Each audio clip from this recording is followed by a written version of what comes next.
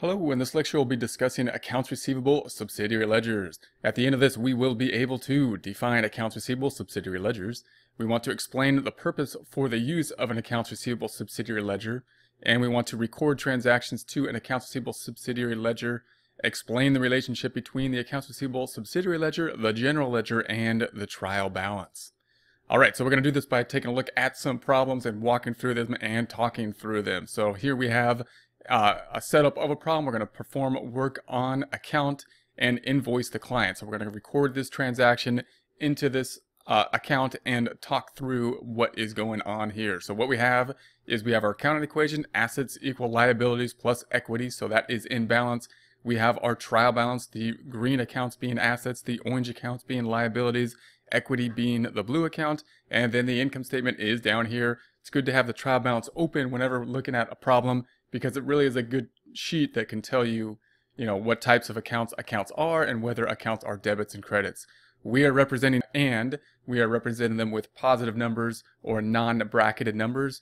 We're going to represent credits with bracketed numbers in this worksheet, and therefore we have a beginning balance here. The beginning trial balance will have the debits minus the credits will then equal 0. So we know this is in balance because the debits minus the credits equal 0. We can also see from this worksheet that the net income is $88,855 before we work on any transactions at this time.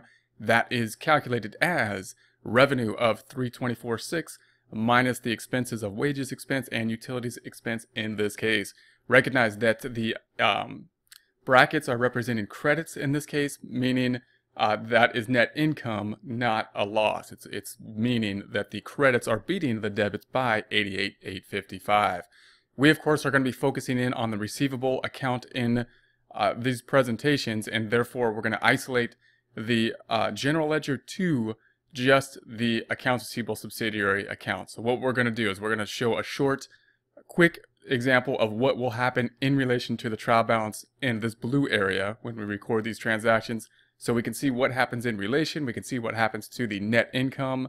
Then we're also going to take a look at the general ledger, but we're only going to take a look at the general ledger for the one account we're looking at, which is in this case accounts receivable. So remember that all of these accounts, of course, would have a general ledger account. The general ledger account is going to record the transactions by date of occurrence, and we're going to see that in terms of simply the accounts receivable. We're also going to take a look at the new thing here, that new thing being the accounts receivable subsidiary ledger. So the subsidiary ledger is going to take the same information. It's going to break down the similar information on the general ledger, but instead of breaking it down by date, we need to break it down, in this case, by client. So here we have our clients, Smith, Ryan, Adams, that we're going to be breaking the accounts receivable down into. That's the new thing. That's the subsidiary ledger. That's what we want to focus in on in this case. So if we did work on account and invoice the client being Smith, then we're going to have to record the normal transaction that we have in the past, record that journal entry. We want to take a look at what will happen to the general ledger, then we'll take a look at what happens to the subsidiary ledger. So if we did work on account, if we go through our series of questions, we're going to say, well, is cash affected? In this case, no, we did the work on account. We did receive something. We didn't receive cash, however. We got an IOU. That IOU is accounts receivable. Accounts receivable has a debit balance. We're going to make accounts receivable go up by doing the same thing to it, which in this case would be a debit. And the reason people are going to pay us money is because we did work and therefore earned it. So we're going to credit the revenue. Could be called income. It could be called sales. We're going to credit the revenue account increasing revenue. That journal entry would look like this. We're going to debit accounts receivable by the $35,000. We're going to credit the revenue. So if we take a look at that, then we can see that the accounts receivable, debit balance account, is going to go up by the 35. That's going to be this 35 that we are posting here. And the revenue account also goes up by the 35 here. It goes up credit. Another credit makes the credit go up in the credit direction. What happens to net income? Net income goes up from $88,855 up by the $35,000 in revenue to the $123,855. So that's what we normally would post. We've been learning that. Now we would want to know some more questions about accounts receivable, meaning the question that we're often going to ask if we own the business is, well, how much do people owe us? $35,000. And then the next question is, of course, who owes us that money? Well, if we go to the normal account that we've looked at in the past in terms of activity in the account, that has been the general ledger. And that gives us more detail. Here it is in the general ledger, increase in the GL account, but that only tells us the date. It doesn't really tell us who owes us the money. In order to know who owes us the money, we then would need to post that information to the accounts receivable subsidiary ledger, which of course is what we are focusing on here. So that same 35,000 debit should also be represented in the subsidiary ledger. It should also be represented in the general ledger. Every account will have the general ledger. The subsidiary ledger in this case is solely in relation to the receivable account because we're tracking the receivables by, in this case, client. So we want the same information. Notice these three add up to 35,000, as does the general ledger, as does the trial balance. That is the relationship between these. They should always tie out. They should always match. All right, so then we receive cash on account from client Smith for work performed in the past. So now we're going to receive the cash. We billed the client. Now we're going to receive the client. That's the normal business transaction that we're going to have for accounts receivable. So if that happened, then we're going to ask our questions. Well, is cash affected? Yeah, cash is affected. We got cash. Cash has a debit balance. We're going to make it go up by doing the same thing to it, which in this case is another debit. So here we're going to debit cash. And why did they give us cash? We did do work. We did earn revenue. However, we earned it in the past. Right now, they're going to be paying off the receivable that we recorded last time, meaning that this is that 35, and we're going to receive that 35 now, meaning that's a debit. We're going to make it go down with a credit. So that's what we've done in the past here. We're going to say, here's the transaction. We're going to debit cash, increasing cash. We're going to credit receivable, decreasing receivable. If we post that transaction, then here's the transaction to cash. Cash goes up, debit, another debit. Same thing makes it go up in the debit direction.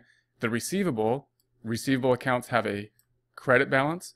I mean a debit balance. We credited it, which is the opposite, which made it go down to 0. Notice there's no effect on net income. Net income has no change from this transaction because neither of those accounts are income statement accounts. When did we record the revenue? Last time, when we did the work, when we earned it. That's when we recorded it.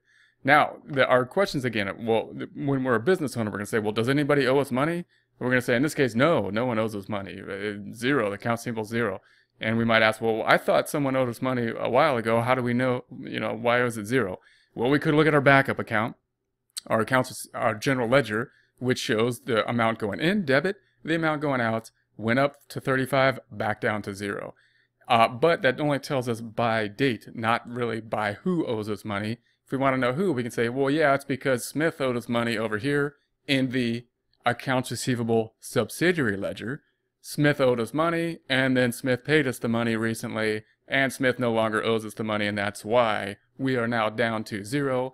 We see the relationship being 0 on the trial balance, 0 on the subsidiary ledger, and 0 on the general ledger.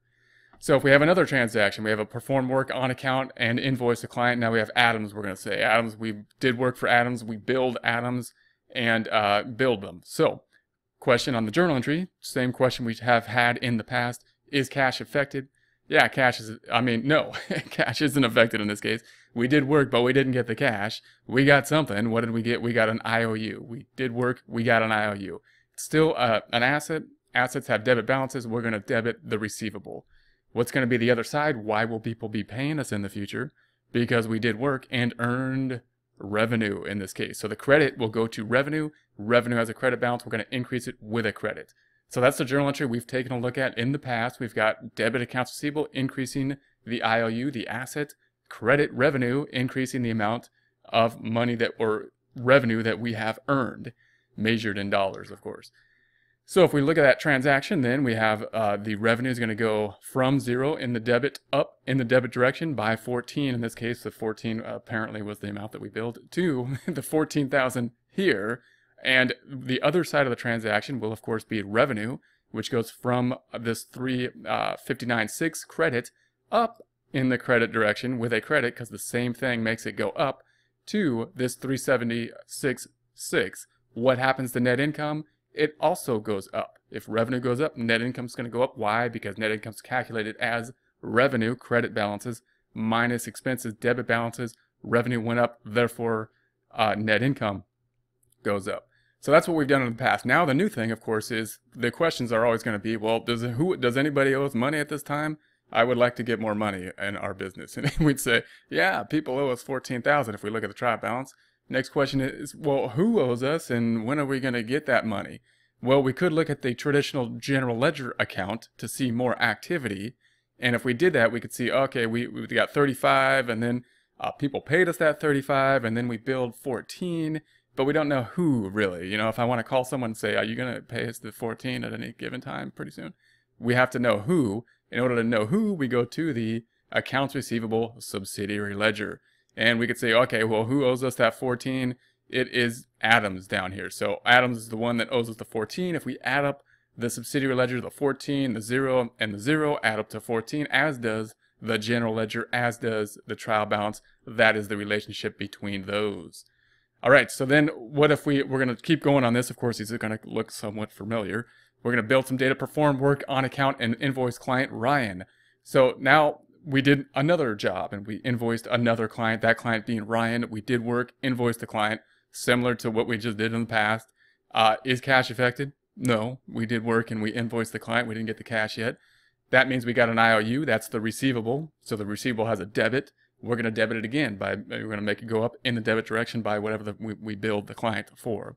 The credit is going to go to revenue, because once again, we earned revenue. We did work, earned revenue. We record revenue when we earn it under the revenue recognition principle. Therefore, we're going to credit the credit balance account, making it go up because the same thing makes it go up. The journal entry would look something like this.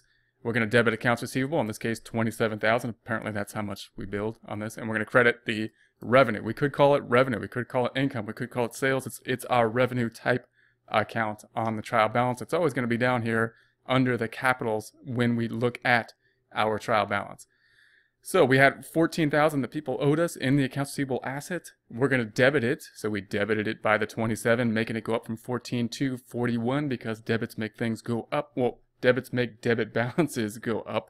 And then we had the revenue over here, which has a credit balance, and we credited it, increasing the revenue account by the 27 because this is a credit. We did the same thing to it, making it increase to 406. What happens to net income? It too goes up by the 27 from 137,855 to 164,855 because when income goes up, so does net income calculated in revenue minus expenses. Okay, so then we're going to ask our question again. Well, do people owe us money? I'd like to get more money in the bank account. Yes, people owe us money. We did work and people owe us 41,000. Well, who owes us 41,000?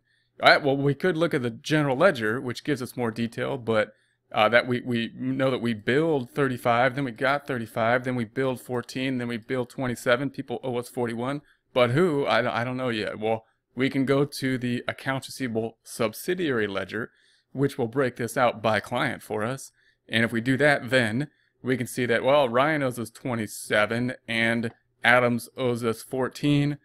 So now that's who owes us money. And next, obviously, well, could we call them up and, you know, see if they have the funds to pay us at any time soon, or, you know, see when that's going to happen.